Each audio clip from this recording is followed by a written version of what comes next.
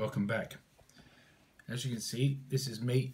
Look at my name there amongst those great players. Scott Moody batting at 3.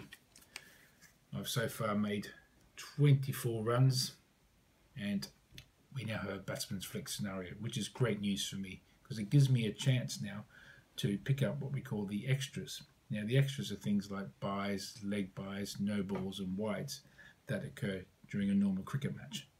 Now what needs to happen is the fielding captain, your opponent, will roll both dice, and whatever the number is will determine how many attempts I get to flick the dice into either the 10 runs or the 20 runs cloud. So here's fielding captain, he did a 6. So that therefore I get 6 attempts to try and pick up either 10 extra runs or 20 extra runs.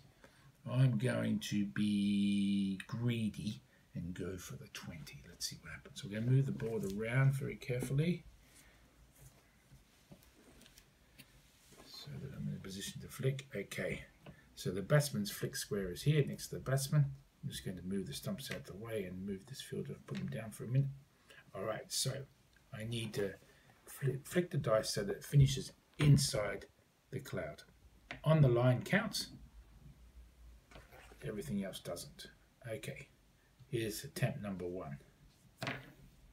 Oh, so close. Just a little bit too far. Okay, there's my first attempt. My second attempt. Oh, way too far that time. This is much harder than it looks. Oh, 3 attempts, not successful. Too short, I've only got 2 more goes.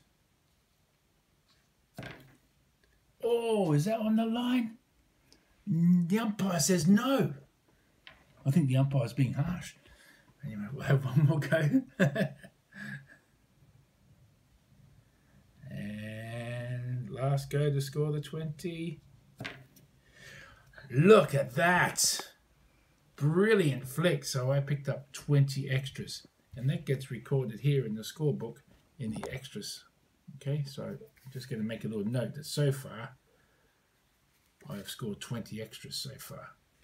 Okay, the reason I put it this side on the scorebook is so just in case I land on the batsman's flick scenario again, I could get another 20. So the final score will add up how many extra runs we've got and add it to the extras column.